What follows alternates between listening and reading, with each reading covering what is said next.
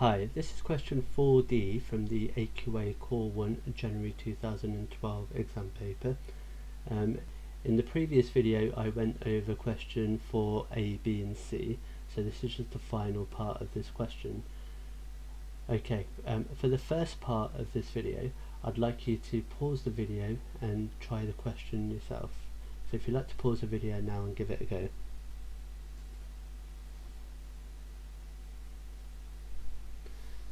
Okay, well done if you managed to have a go. For the next part of the video I'm just going to give you a hint and actually get you started a little bit with having a go at this question.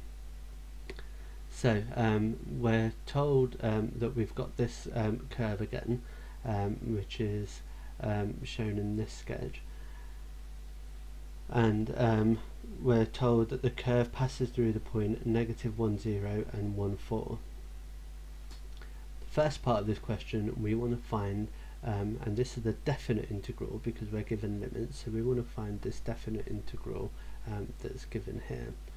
So what you need to remember is when we're integrating a polynomial, that is, we add 1 to the power and then we divide by that new power. So it's the reverse of differentiating. We add 1 to the power and then we divide by the new power. Okay, because this is a definite integral, once I've done that, into my new function I need to put in 1, and then I put in -1, and then I do the first result subtract the second result. Okay, for part 2 it says hence find the area of this shaded region here.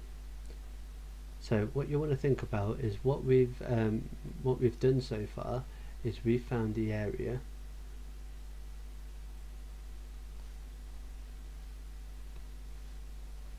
of all of this up to, so starting with our lower limit, which is -1, up to our upper limit, which is in fact 1, which is just here. So we found the area of all of that.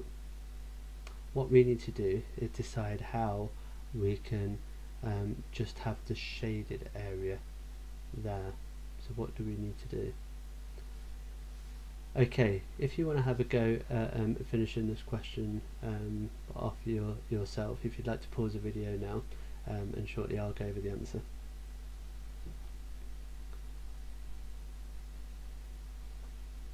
Okay, for the next part of the video I'm going to go over the answer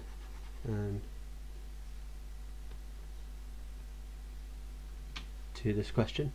Right, so so first of all we wanted to integrate this. I'm just going to give myself a little bit more room to work in. So part 1, I'm going to add 1 to the power and then divide by the new power, so that's going to be x to the power of 6 over 6, take away, and that's going to be add 1 to the power and then divide by the new power, so that's going to be x cubed plus add 1 to the power, so it's going to be x squared divided by 2 plus, and that's going to be 5x. Okay, so put in 1 and -1.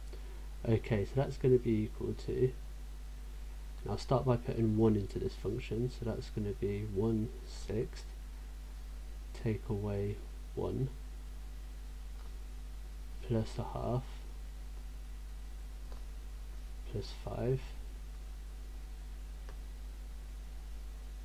and we're going to take away the result of putting -1 into here, so that's going to be -1 to the power of 6 is just 1, so that's going to be 1/6 again. -1 to the power of 3 will be -1, but we're taking away that -1, so it'll be +1. -1 squared will be 1, so that's going to be a half, and then that's going to be 5 times negative 1, that's going to be take away 5. Okay, and then just simplifying this up, we're going to have, in fact what I'll do is I'll change everything into sixths so we can see clearly what's going on. So that's going to be equal to 1/6 take away 6/6 plus, and that's going to be 3/6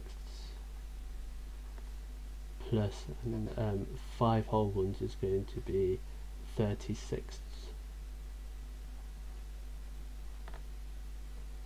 Take away 1/6 plus 6/6 plus 3/6 take away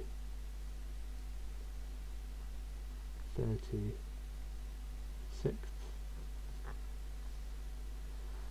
So that's going to be equal to, well, we've got 1 take away 6 is -5 plus 3 is -2 plus 30 is going to be 28/6, and this is going to be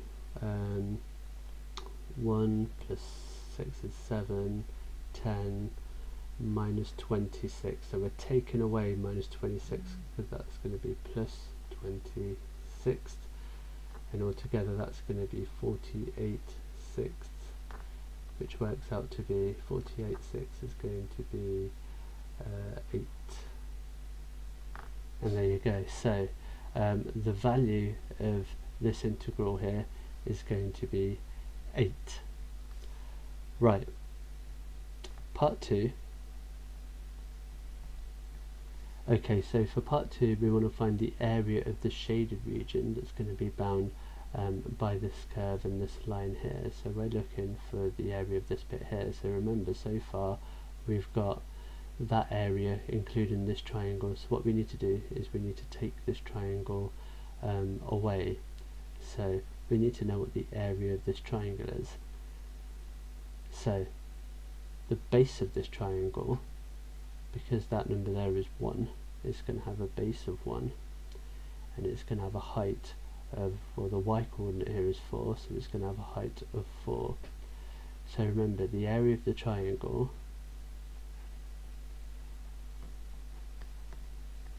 is going to be the base times by the height divided by 2, so it's going to be 1 times 4 divided by 2, which is going to give us 2 units squared. So our shaded area is going to be equal to, well, it's going to be 8, which is all of this area, take away 2, which gives us 6. Okay, so the shaded area is going to be 6 square units. Okay, thanks very much for joining me for that. I hope you found that useful, and I look forward to seeing you again soon.